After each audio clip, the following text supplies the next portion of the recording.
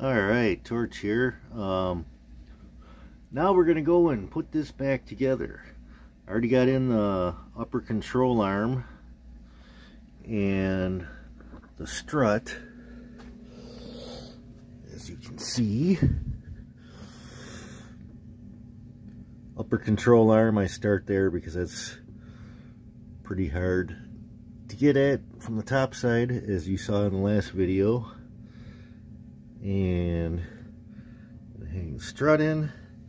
Now next is getting this strut rod in, and these bushings are brand new. They're really tight, so the best way I have found to get these started is get you a big old socket, put it on there, and then you got to hit it with a little jumbo here.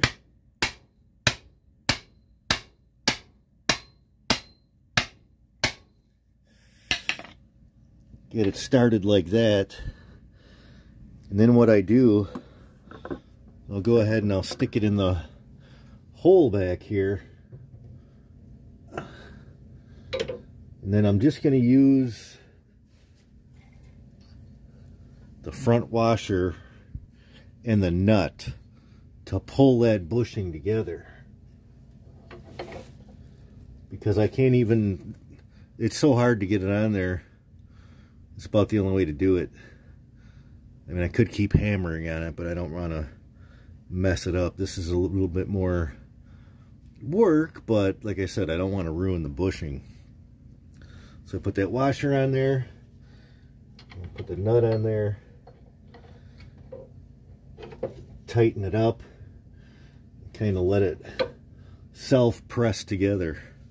Then I can put the front bushing on. Alright, so now I got that bar in. Next is going to be the lower control arm with these funky doodads. And I remember in the other video where I said I scratched around these to mark where they were so I can get them back close to the alignment, but still gonna need an alignment, unfortunately, because you can't get them perfect. But anyway, I want to get them as close as I can. So I'm gonna go ahead and pick up that arm, slide it into the frame back there, and through that end. And at the same time, I got to kind of finagle this right here through that hole with brand new bushings. So that'll be a little fun. Okay, so something like that, I had to put the control arm and this bushing on first and leave the back end loose. Can't put the bolt in there yet. I got to get that in there. Suppose I can go ahead and slide this one on. This front end's going to be totally different with these nice tight bushings. This is unbelievable. What did I do with that big nut? There it is. There's that great big nut.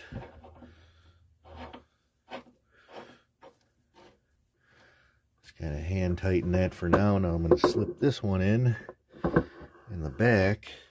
Got to kind of finagle this stuff around a little.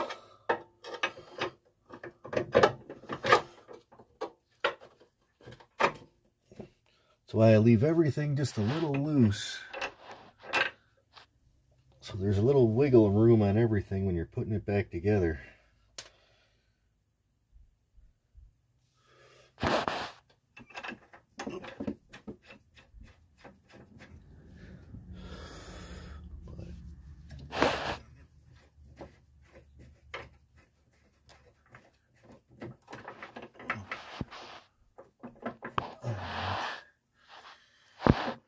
That's somewhat to where it's got to be. Now the fun part is the strut. So like I'm going to have to turn that a little bit. That's one reason why I keep big wrenches around like this. Kind of get in here, twist that a little bit. And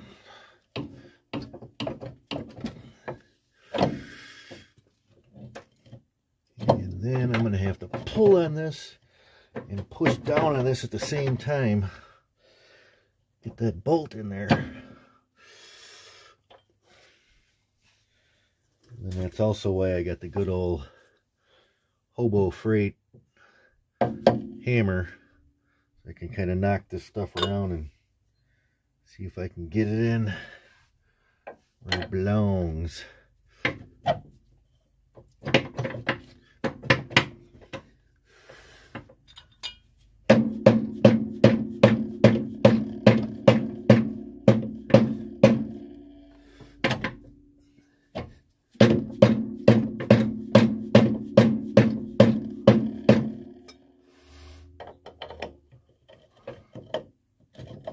It's getting kind of close.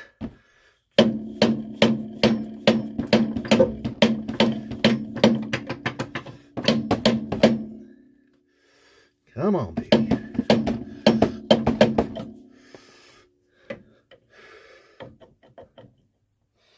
You know that... maybe.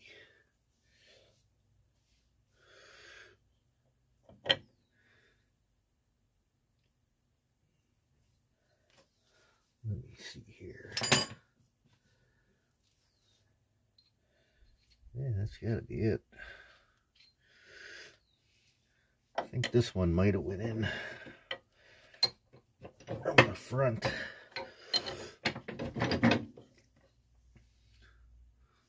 Although I don't think it really matters much. Let's see here. I'm gonna have to play with it.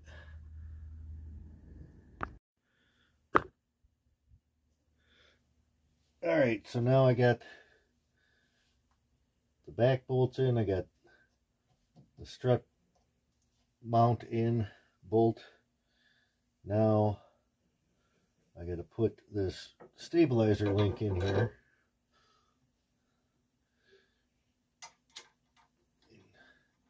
You got to put this in first. I'm leaving everything just a little bit loose. Like I said, you need to be able to shift some of this stuff around. So, see what we can tighten up here.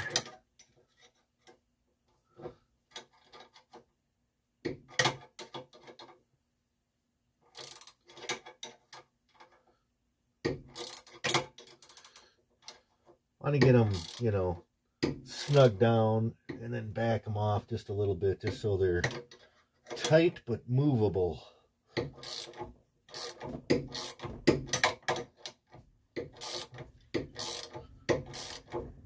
When it comes down to it, there really isn't a whole lot to these front suspensions. I mean, man, no wonder they fold up so easy in car accidents. There's nothing here. I mean, not like the good old days. You have a big old chunk of A-frame on the top and on the bottom. Okay, now that's a little tighter than I want it, so loosen that up a little bit. There we go. You want to be able to maneuver that around, because what I got to do now is drop in the whole big piece here. And then line it up here first and then kind of drop it onto these. And oh boy, I almost think I had to take this back off and hook this in first and then slide that on. I don't know. We'll see. We'll try it this way. If it don't work, then I just gotta take this back out. But we shall see. Oh.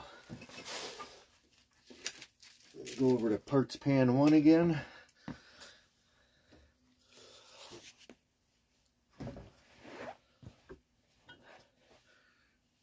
Grab this baby. It has been completely Craigslist restored.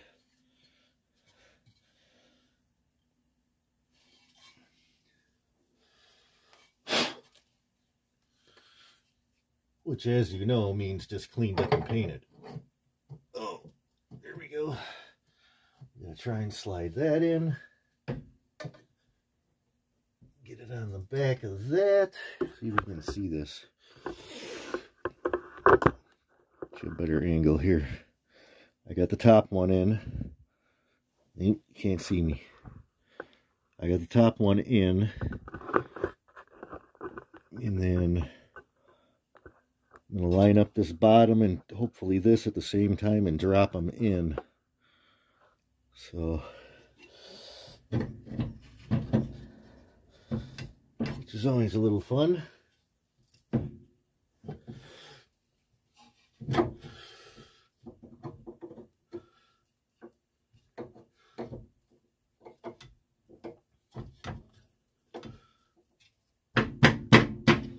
It's almost going.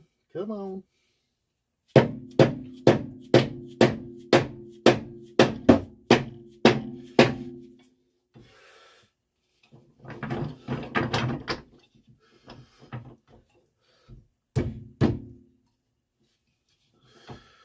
Oh, that's pretty darn close. Yeah.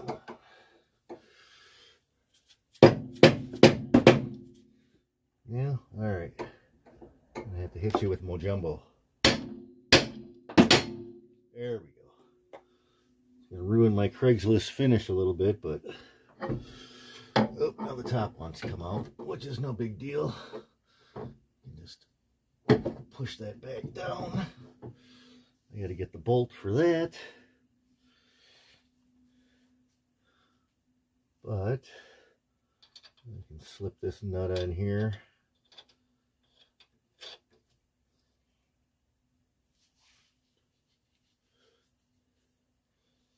And let's see here. Get you a better angle. Top's out kind of, but that's okay because it's where it's in the hole, so put it that way. But this stuff's all lined up here. Close, like I said, I leave everything a little loose so I can jiggle it around to get everything together. Then I go back and tighten everything up. So now I got to go get this bolt out of the Craig's refinishing area and pop that in. So I'll be back.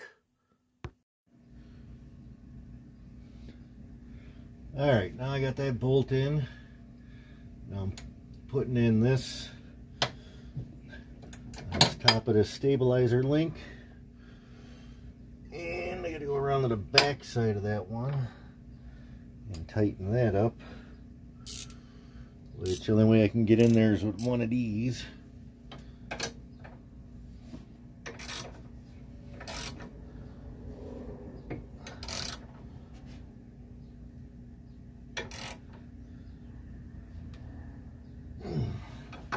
Alright, those I'm tightening down because I think they're not going anywhere. So, and I already got this one tightened down. This one is a 18 millimeter. Let me get that just a little more.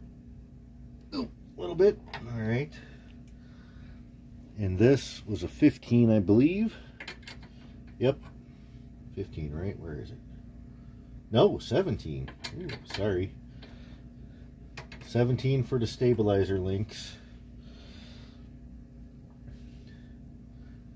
And what was the strut bolt? Oh, come on.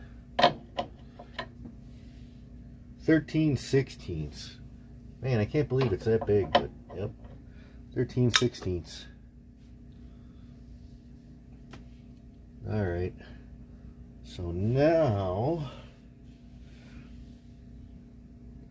I got to go way back in there to where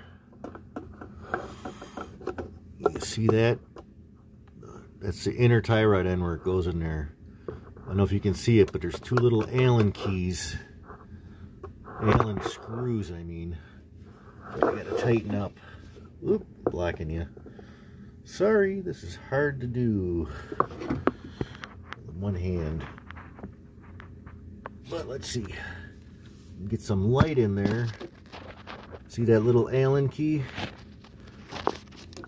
Allen screw, I mean. I gotta tighten that one up, and there's one on the other side. Now, the original didn't have this. They just had them on with Loctite. And if you go back to my video on taking this apart, you'll see how I had to heat those up to get them off. So apparently the new ones don't need Loctite. You just put in those nice little Allen screws that'll hold it in place. But if you're like me, you might want to do both. Smear in a little bit of Loctite and use those screws. Not that I think they would really go anywhere, but you never know. Sometimes it's better to be safe than sorry. So, yeah. I like to be safe. Especially with this car, because I will most likely be taking it well over the speed limit occasionally. So, yeah, I don't need something like that coming loose. Anyway, maybe. I don't advocate breaking the law at all, but, you know, I might have to, like, run from some crazy people or something. You know what I mean. Anyway, so yeah, that's nice and tight. Man, this is going to be such a difference on this car. I'm telling you, all that other stuff was just so loose. I mean, look at this. This is the lower control arm. I mean, just nothing. Tie rod end. I mean, look at that. If you can see that, it's actually been making that hole into an oval. That's how bad that was. I'm surprised it didn't break. Stabilizer links aren't stabilizing anything. I mean, what a joke. Upper control arm, same way. I mean, I don't even have to... That thing just... nothing. Sure would be nice if they would make a way you could replace this piece and have a Zerk fitting on the top to lubricate them, so they wouldn't go bad, but no. Then the auto parts companies wouldn't make any money now, would they? So, another way to screw the American public. Now these tie rod ends, this one probably wasn't bad, but it is now, because I had to heat it up with a torch and I burned out all that grease and whatever was in there, some kind of seal like. But I had to replace the other side, so I already had a new one for this side, so I might as well change it since I got brand new. So probably really didn't have to change it, but while I'm in here now, the tie rod end.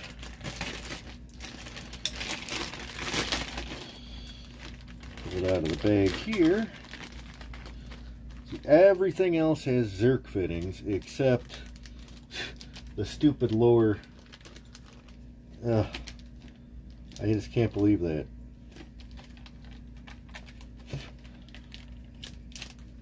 You know, not that many people are going to grease their stuff anyway, so the auto companies probably shouldn't really worry about it.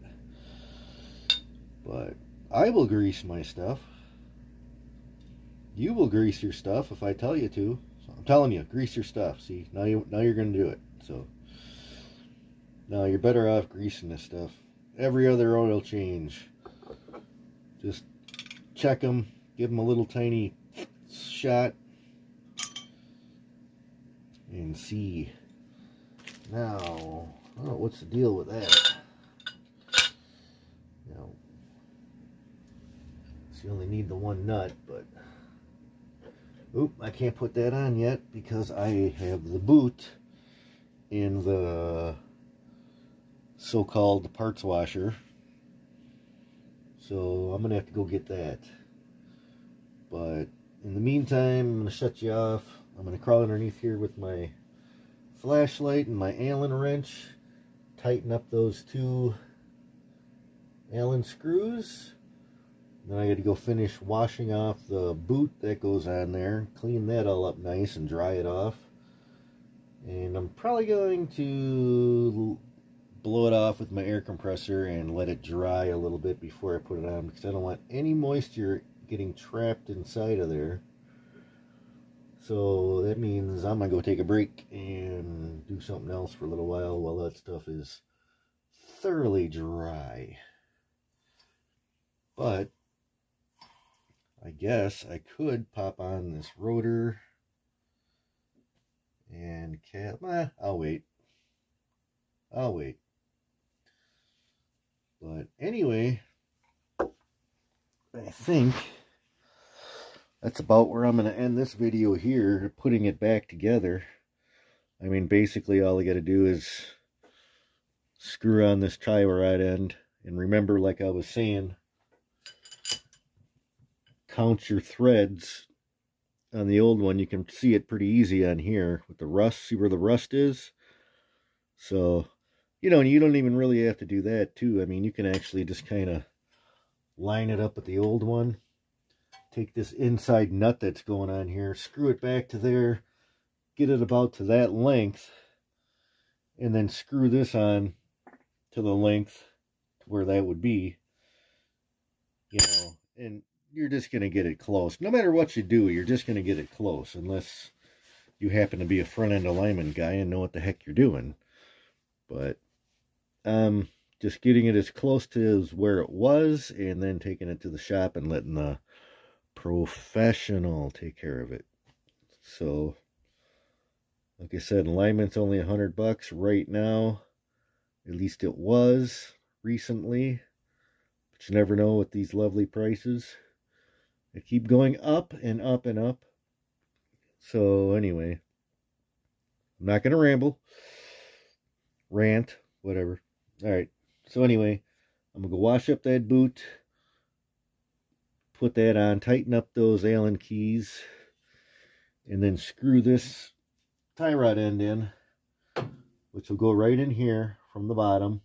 Just then you tighten that up, and if this starts to spin on you, which it shouldn't, just take the hammer and kind of gently, because this here is tapered, so that'll stop it from spinning if you got a little pressure on it. And if that don't work, you can always put a floor jack underneath there to give it a little bit of pressure so you can get that nut tightened down. And then don't forget your cotter pin. And then of course the rotor just pops on there loose. I'll unhook my little hanger here and put the caliper back on, and that's pretty much done. And she's going to be off to the alignment shop sometime next week. So, anywho, I hope this helps somebody out. I know this is a 34-year-old car, so there probably isn't too many people looking for this video. But the ones that are, I hope I can help you out. And if you have any questions, please feel free to ask. There is no stupid question. I know, I've been there. I am a stupid question. So, if you want to ask me anything, feel free. I will respond as quickly as I can. But I'm a busy guy, so it might take a couple hours, but I will respond. Anyways, please like and subscribe. Thank you guys so much for everything. And we'll talk at you later with whatever I decide to do next. Torch out.